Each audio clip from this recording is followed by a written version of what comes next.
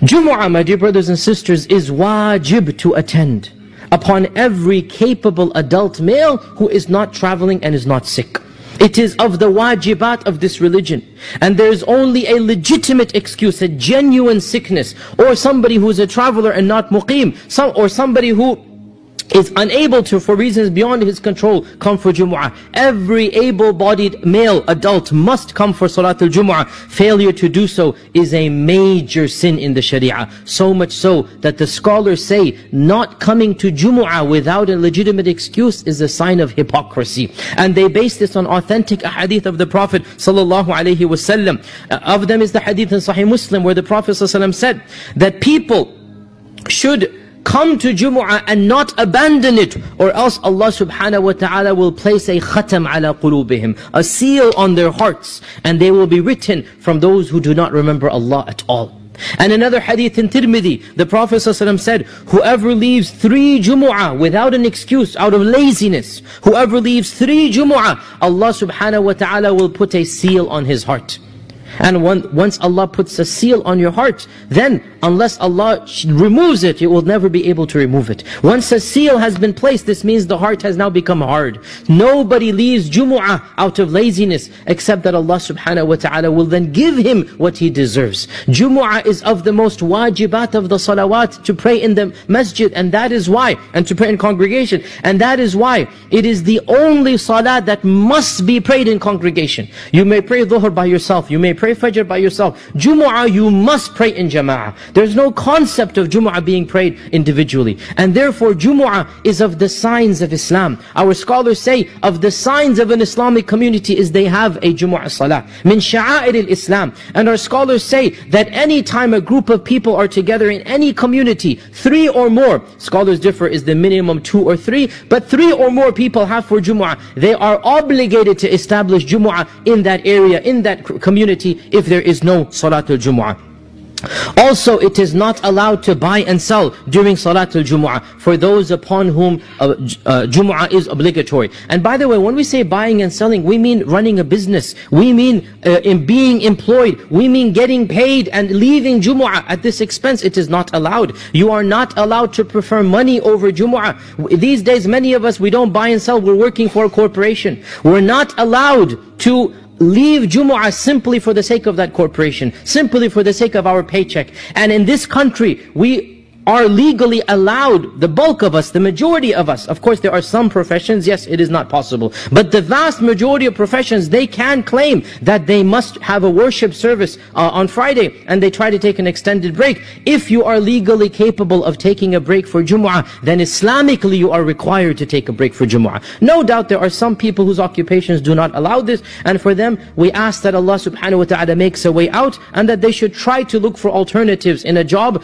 until they find this. They're allowed to work here, but they must try to find an occupation or a job that allows them to attend Jumu'ah. Now, if a person is a business owner, he is not required to shut his business for Jumu'ah, but he himself must come for Jumu'ah.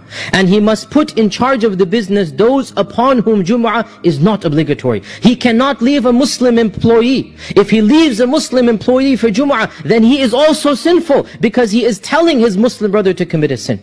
He may leave a non-Muslim because Jumu'ah is not obligatory on a non-Muslim, or he may leave a Muslim lady because women are not obliged to come for Jumu'ah. Of course it is good for them to listen to the khutbah, but it is not wajib for women to come. So if he leaves a Muslim lady in his employment, or if he leaves another person upon whom Jumu'ah is not obligatory, this is permitted. But as a business owner, he cannot ask a Muslim to stay, and even if he comes, he will carry a sin because he told a Muslim to not come and pray Jumu'ah. A Muslim male cannot be told to be exempt from Salatul Jumu'ah.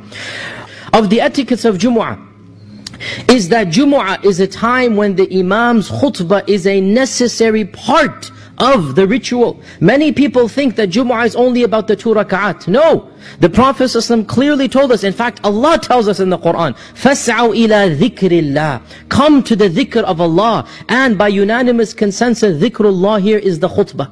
Come to the khutbah.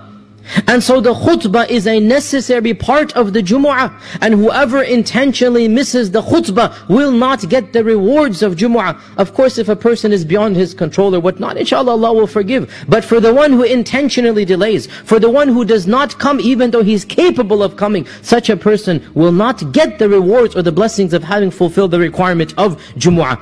And it is so important to listen to the khutbah that the Prophet ﷺ said that it is not allowed to speak during the khutbah of the Imam. It is not allowed to speak even for something that otherwise would be obligatory. For example, if somebody says Assalamu alaikum, then if somebody walks in and says Assalamu alaikum, you do not even respond Wa alaikum assalam. If somebody sneezes and says Alhamdulillah, you do not even say Yarhamukumullah. And this is something that outside of the khutbah is wajib.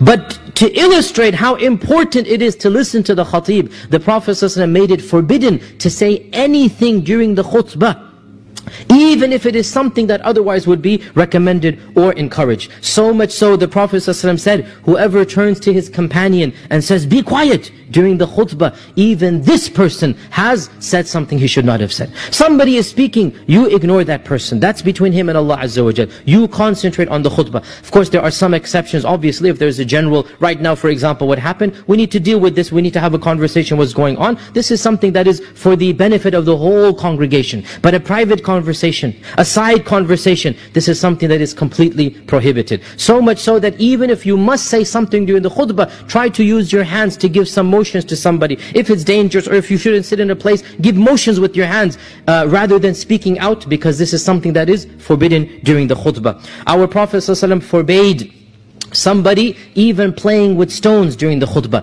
In those days, the whole masjid was full of pebbles. And in those days, you would just move a pebble or two if you're not paying attention. The Prophet ﷺ said, whoever plays with these pebbles, فَقَدْ لَغَى. Lagha means his khutbah now has become null and void. If this is the case with pebbles, how about with cell phones? How about with Blackberries? How about with iPhones? How about checking your text messages during the khutbah? All of this would constitute not paying attention to the khutbah. And the sad fact of the matter, brothers and sisters, even if the khatib is boring, the wajib still applies on you. The khatib might be whatever he is, but you are required to try your best to pay attention. And this is what our sharia tells us to do. Friday is the holiest day of the week. So the Muslim will look forward to Friday and maximize the usefulness of Friday. On Friday, we should do extra dhikr. On Friday, the Prophet ﷺ said that because Friday is the blessed day, what did he say? فَأَكْثِرُوا فِيهِ مِنَ الصَّلَوَاتِ عَلَيْهِ. Increase your salawat upon me on the day of Friday. So of the etiquettes of Friday is that we say Allahumma salli ala Muhammad wa ala ali Muhammad, and we say this more times than we would on any other day. On Friday, we're supposed to give extra charities. Ibn al-Qayyim said, on Friday we do extra nafil. On Friday we remember Allah subhanahu wa ta'ala. And on Friday we are spiritually more conscious of Allah subhanahu wa ta'ala. And this shows us the mistakes that many of us make, my dear brothers and sisters. Many of us. And that is that we treat Friday as a day where astaghfirullah sins are committed. We treat Friday as a day, especially this culture does not help, because Friday is the last day of the weekday for us. Even though Islamically it's supposed to be the first day of the new week. But because it's the last day of the weekday, Friday becomes a day where we want to celebrate in a haram manner. Or we want to at least, even if it's not haram, it might be makruh. We waste time.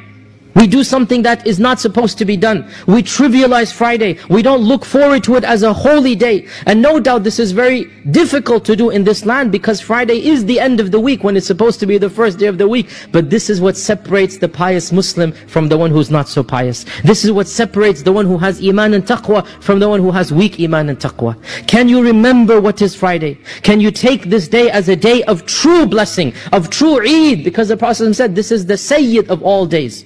So my dear brothers and sisters in Islam, Friday is not the last day of the week, it is the first day of the week. Friday is a new beginning for us. Every Friday we should think of Allah creating Adam, of Allah causing Adam to enter Jannah, of Allah causing Adam a second chance to come down to this earth, of Allah accepting the repentance of Adam. Every Friday we should think, what have I done this last week? Let this week be better than last week. Let this week be a new beginning for me. Let me make sure that from this Friday to the next, I'm going to make sure that just like Adam was given all of these chances, I too will be given all of these these chances. Let Friday become the most blessed and glorious day of the week as Allah subhanahu wa ta'ala intended. He who honors Friday in this world will get the blessings of the Fridays of the next. And what great blessings they await us in Jannah on these days of Friday. He who abandons all of these businesses and money and pleasures to come to Jumu'ah, Allah subhanahu wa ta'ala will bless him with looking at him at Jumu'ah on the day of Friday. What better blessing is that? وَلَدَيْنَا مَزِيد. Allah says, we have much more for them, and that much more will be the blessings of Friday in Jannah. May Allah subhanahu wa ta'ala cause us to be amongst those who see Allah every Friday in Jannah. Allahumma inni da'in fa'aminu.